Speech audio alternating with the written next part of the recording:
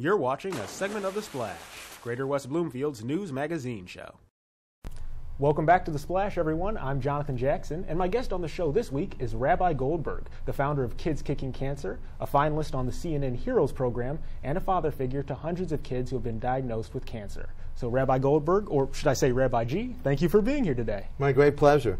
So Rabbi, tell me a little bit about Kids Kicking Cancer. When was it founded, and how did you come up with this? Kids Kicking Cancer began officially in 1999, but it goes back to my first teacher in this world, who was our daughter.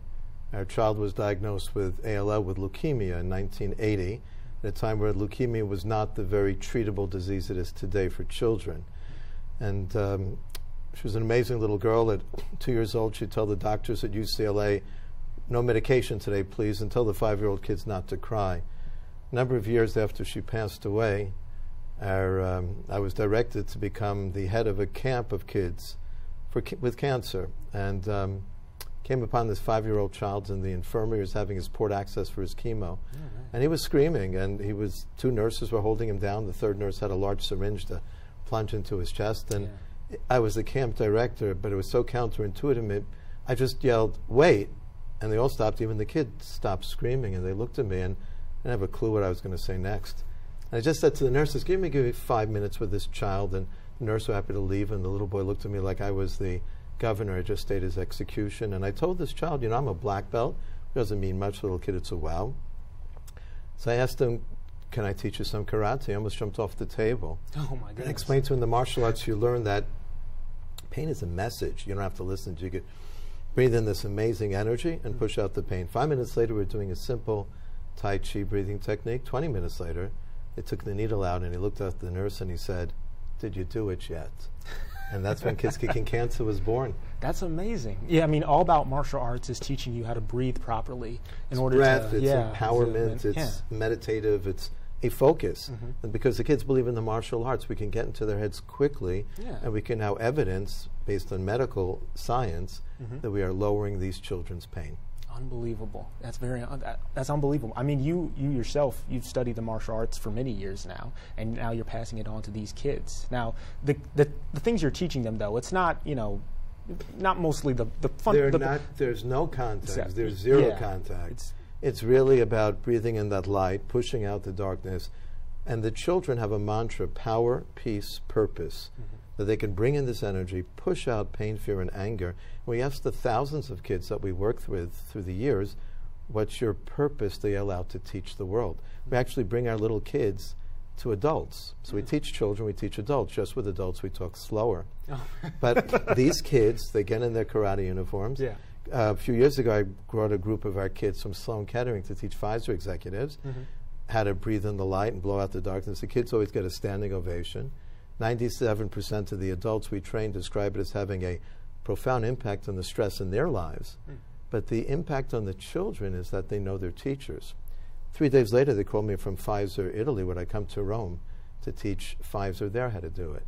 Wow. And they got so into the program that they sponsored our first program at the Vatican Children's Hospital, which I thought was really cool, that an Orthodox rabbi needed permission from the Pope's office to teach an Eastern meditative technique to Vatican children. Exactly. And today we're starting our 10th hospital in Italy. That's amazing. This is spreading all over the world. It's great. And you've also written a book about it.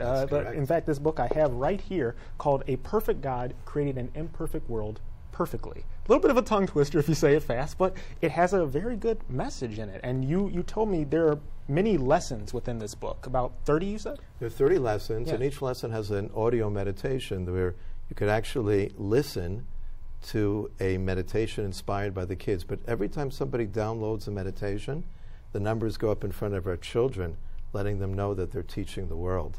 So people can learn to live longer, but actually allow our kids to have less pain. And it's available on Amazon.com. If you just look up Elimelech Goldberg, you'll see it. Yeah, or Rabbi. Yeah, Rabbi G. I like this. This is very good. And the kids, too, there's one more thing, too, like about the whole process of breathing in, meditation, relaxing.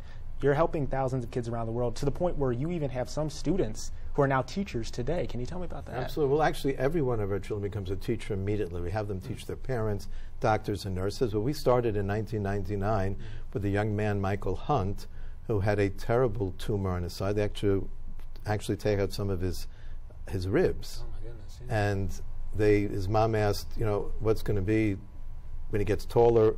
Basically, the doc said, you don't have to worry about it. He wasn't going to live that long. So today, 18 years later, he's still teaching for us. He's doing great.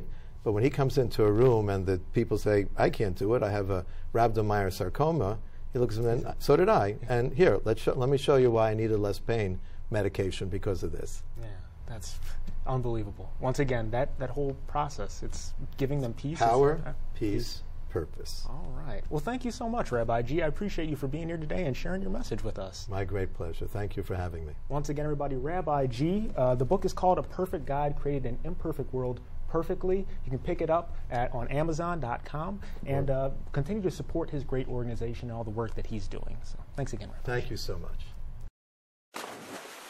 Thanks for watching a segment of The Splash. To catch the entire show or other segments, watch us on Comcast Channel 15 or AT&T Channel 99. Or look us up online at thesplash.tv and listen to us on WBLD 89.3 The Lakes FM.